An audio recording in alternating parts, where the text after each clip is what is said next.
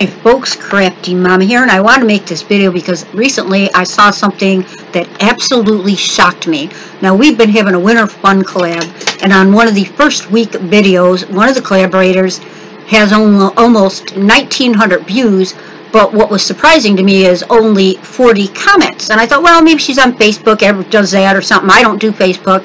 And then recently I saw on my Winter Fun collab, on my week 1 video cards, that not only did I have 3 thumbs down, which I rarely get thumbs down, but hey, it happens once in a while.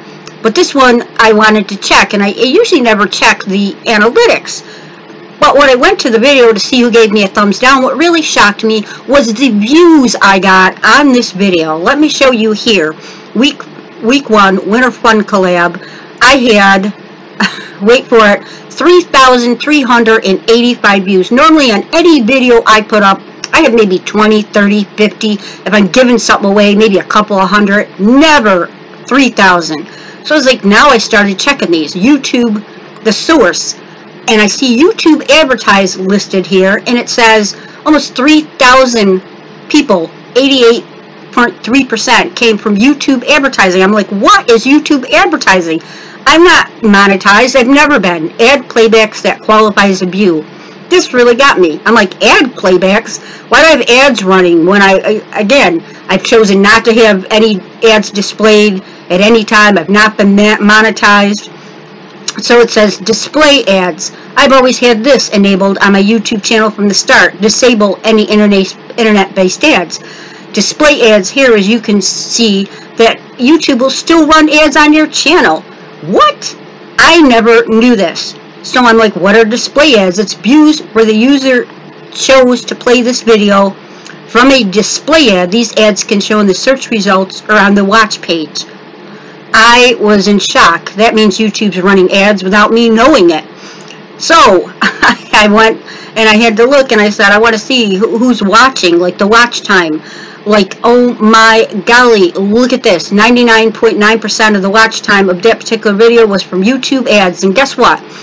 They're all from other countries other than the United States. Only 124 of those views of 3,385 came from the U.S. We're talking Lebanon, Iraq, Iran, and the viewer age, 13 to 17. That's where the Coppa law is going to hit.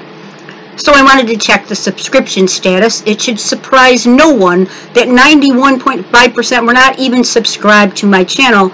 And what even shocked me even more was almost 74% of the viewers of that video were men.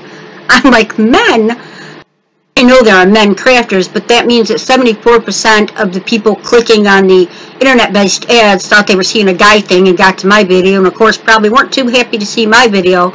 So anyway, the amount from YouTube advertising on this one video alone was 13.4 hours of view time. Almost all the view time came from YouTube advertising. I'm like, well, you gotta be kidding me. So age restrict your own videos. Why should you do this now? I've age restricted every video on my channel now.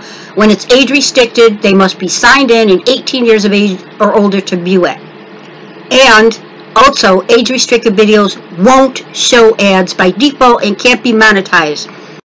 Ads are a big thing on this Coppa law because they contain cookies which track things. So if your video is not in restricted mode, this means you including not intended for children in your title does nothing.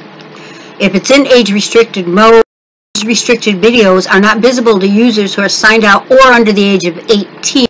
The FCC in a recent video said not only can we sue Google and YouTube, but also individual channel owners and content creators. You need to do what you have to do to protect yourself. You don't have to delete your old channel or all your videos, but I think you should change it to restricted mode on all your videos until this thing gets cleared up, because part of the current FCC/Coppa wording of this thing is things kids may be attracted to. Well, kids are attracted to a lot of things. Toys, things you show from the Dollar Tree, etc. I think in the very least you should be proactive and protect yourself. If you have your videos in restricted mode, a user has to sign in and they have to confirm their age. This is how to protect yourself right now until we get a clearer picture. So this is not a panic alert, it's to add a layer protection alert. How to add age restriction when you upload a video in YouTube Studio Beta. So here are the instructions for how to do that when you're uploading a new video in YouTube Studio Beta. And again, here is how to add age restriction to videos you already uploaded in YouTube Studio Beta. These are previously uploaded videos. You can bulk edit up to 30 previous videos at one time. That's exactly what I did. I did all of them. And here's the YouTube Studio Creator Classic instructions if you need them as well. I hope this video is helpful to some of you and gives you a little more peace of mind. Let's keep our crafty community together and still running on YouTube. Thanks for watching, Crafty Mama. Have a wonderful day. Bye.